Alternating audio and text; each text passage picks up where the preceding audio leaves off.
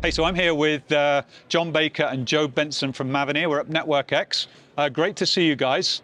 John, where I wanted to start, tell us a bit about your thoughts in the industry around, we have single RAN, cloud RAN, open RAN. How do these all kind of mesh together from your point of view? Yeah, great to be here, Gabriel, and good question. I think that's probably the most smoke and mirrors that's being used in the marketplace today. And you know, the single RAN, always gets missed with. It needs an open RAN in there somewhere, and so you've got single RAN, which is the same vendor supplying all the bits and pieces, but in reality, they all need to be open RAN, interoperability tested.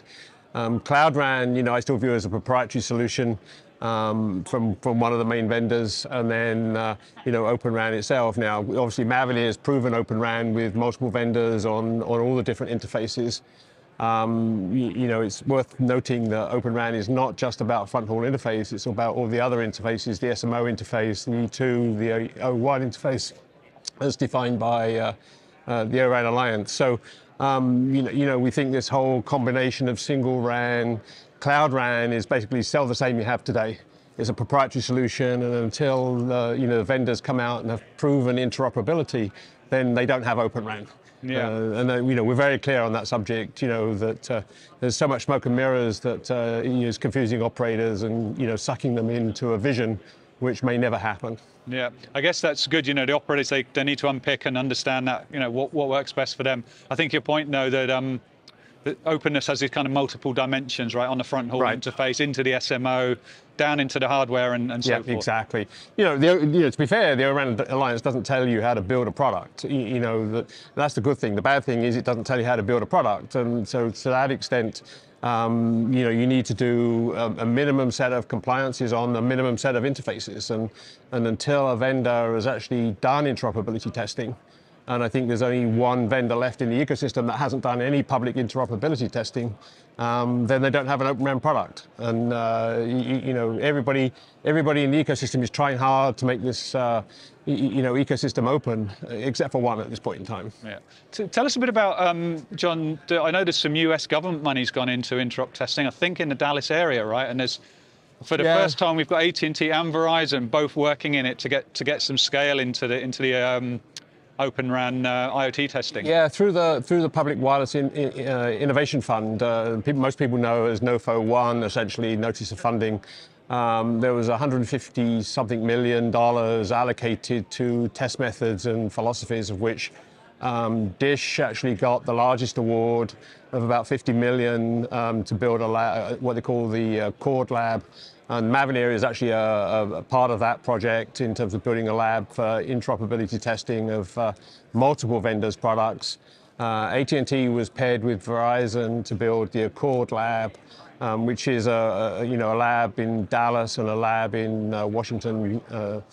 But to be honest, there's so many people in that, it's still very difficult to see how it's all going to work out. But we are part of that project in the sense of being a vendor supplying product into that for testing purposes, but still a long way to go. And I think our stance really is that Open RAN is not a science project. It needs this interoperability testing, but it doesn't need a load of labs, if you like, to go make this testing. And I think that's the other problem.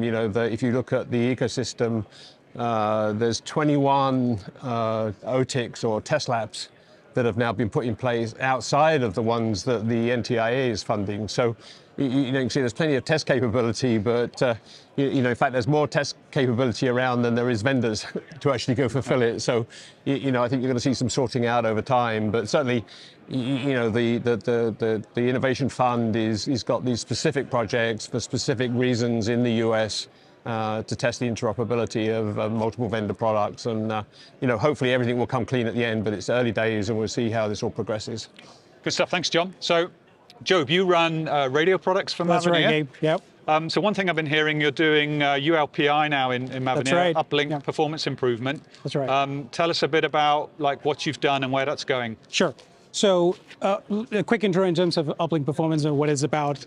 Basically, it's to deal with channel conditions that move very fast. So usually in the case of very high mobile users, but it could also be in standstill users as well in certain cases.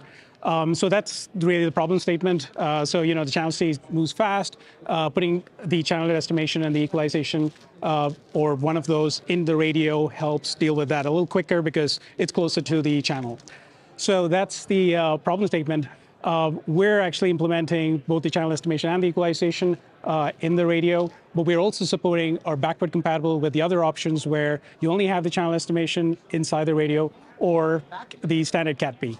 Yeah, and give us a little bit of view onto the productization and of your LPI. You're planning to put it in the radios. You've got it in the radios. How do you bring that to market? That's right. So what we're doing right now is we're actually putting into our existing massive MIMO. Of course, it's going to be supported on our future massive MIMO radios as well.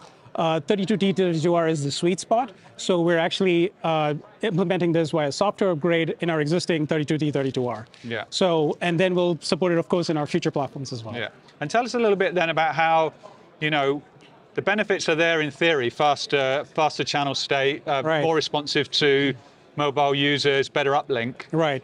When it kind of washes out into a real network deployed out in the field, how do you kind of measure? How do you see the gains, the differences? Right. So there's a couple of challenges, obviously. I mean, the benefits are that it can improve your coverage to a certain extent, your capacity, and of course, the other indirect benefits are that it offloads certain capacity out of the RAN as well, because you're doing that processing in the radio. But of course, you can take advantage of that either by transforming it into an energy saving, or you could actually offload it to do some other processing like another band or another technology. So essentially it's an implementation challenge in the end. Like how good your implementation is going to be what gains and losses you achieve in different scenarios. Yeah, exactly, yeah. So different vendors could have a different performance of ULPI.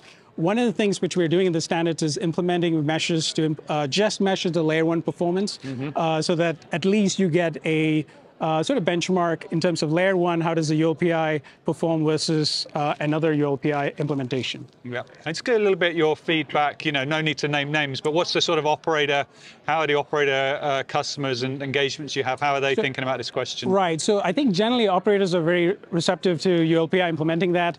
It's a requirement we see across the board that they want implemented, but they also want the backward compatibility piece in there because, we've deployed, for example, ULPI or we've deployed actually massive MIMO units out there serving commercial traffic, and operators want something that's a little bit backward compatible as well. So what we see in the standards is that there are a couple of vendors that are not backward compatible, they're just forward compatible with ULPI.